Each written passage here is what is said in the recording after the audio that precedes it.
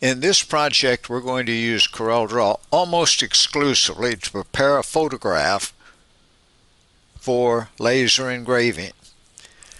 Let me explain what I have. I have already knocked out the background of a photograph, and I have this green oval behind it just so I can show you that there is no background. We've already knocked out the background and pasted that into CorelDRAW just as a place to begin. So we're not going to explain in this project how to knock out the background.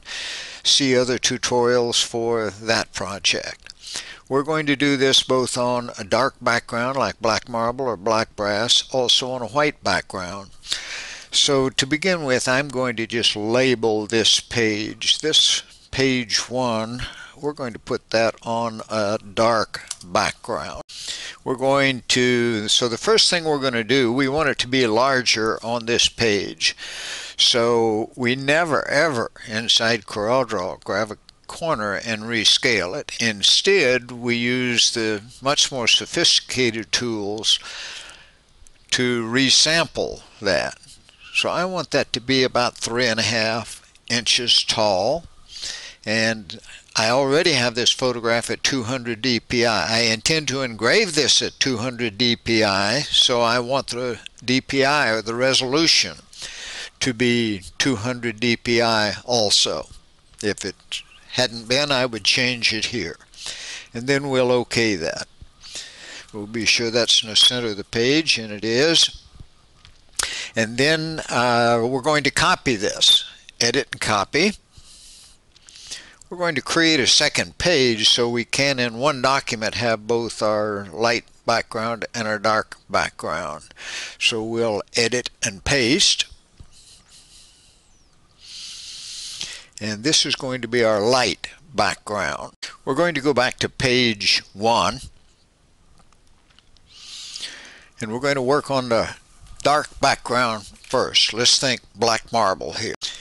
So for black marble, we're actually going to have to use Corel Photo Paint to handle that. So I'm going to select my photograph and click on Edit Bitmap on the property bar. So here we are inside Corel Photo Paint. Notice the transparent background. That's what the gray checkerboard indicates. Actually, we created this in the beginning in Corel Photo Paint. Much easier to knock out the background there than it would be in CorelDRAW. But here we are ready to proceed. The real purpose for coming over here, that which we can't do, or I can't think of a way to do it in CorelDRAW, is to put that background black so that when we invert it, it'll be white, as we would need it on black marble or black brass. But since we're here in Corel Photo Paint, we're going to do almost everything right here. So when we hand it back to CorelDRAW, it'll be ready to print. Reminding you, we have already resampled it. If we hadn't, we'd resample it as our first step. But we did that in Draw. And then I'm going to call your attention to these 3 icons right down here. If we hold our mouse over those, we'll see that we have the first one is the foreground color. Next one is a background color, and finally the paint or the fill color. We need this to be black. It already is, but just to illustrate, if we wanted it to be white, we would drag white from the color bar and put on that. So notice now, just for illustration, we have both the background and the foreground colors in white. But we're not concerned particularly now about the foreground color, but we do want that background black. So we're going to grab the black icon and drag it and put it on here so that when we merge this with the background, it'll be black. At that point, we're going to go straight to black and white.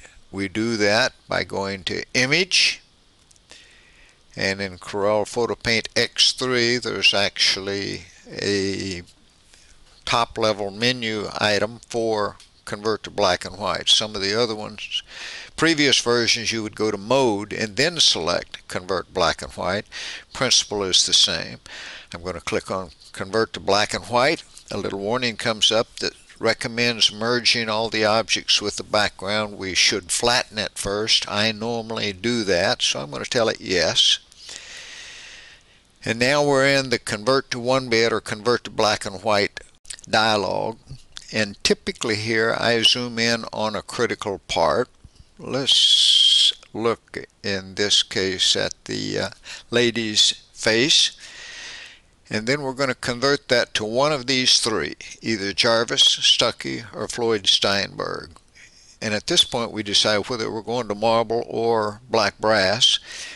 And what we want for black brass, what we want for black, let's think black marble. And black marble would be best with the coarser of the patterns available. Let's check Jarvis, Stuckey, Floyd Steinberg. And it looks to me like probably Floyd Steinberg. Let's take one more look at Stuckey. Yep, I like Floyd Steinberg there, so we'll OK that. I'm going to call your attention also that I normally leave the intensity at 100.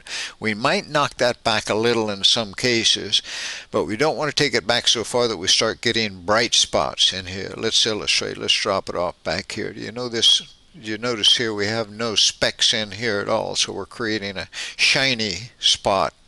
That'll be pretty obvious. So let's put it back over at 100, which is normally where you'll have your best results. And let's OK that. So that converted it to black and white with a black background. And let's go as far as we can in Corel Photo Paint. So we now need to invert that.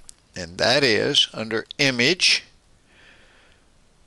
Transform, and Invert. Again, that's an X3. Look for it in a little different place in Corel 12 and earlier.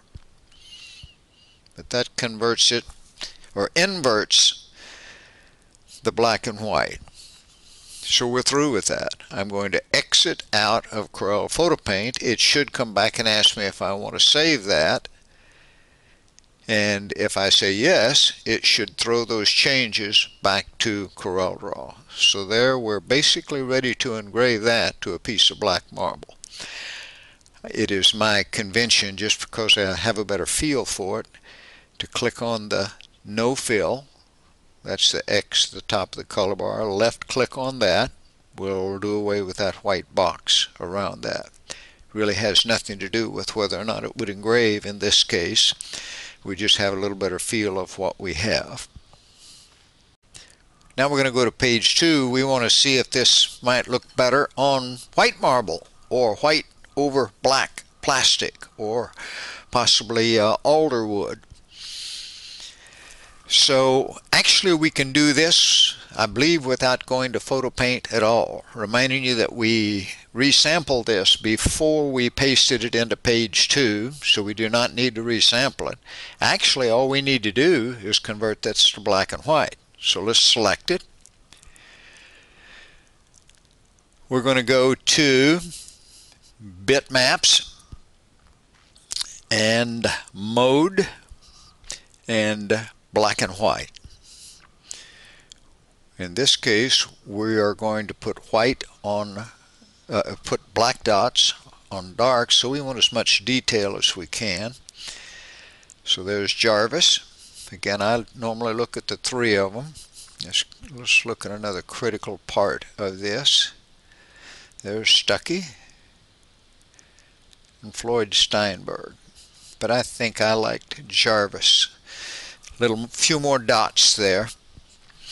And again, I'm using 100% intensity. Let's OK that. And actually we're ready to engrave here. Once again, I normally left click on the None Fill, No Fill button at the top of your color bar. That'll take that background on and give us a little better look at what we'll get.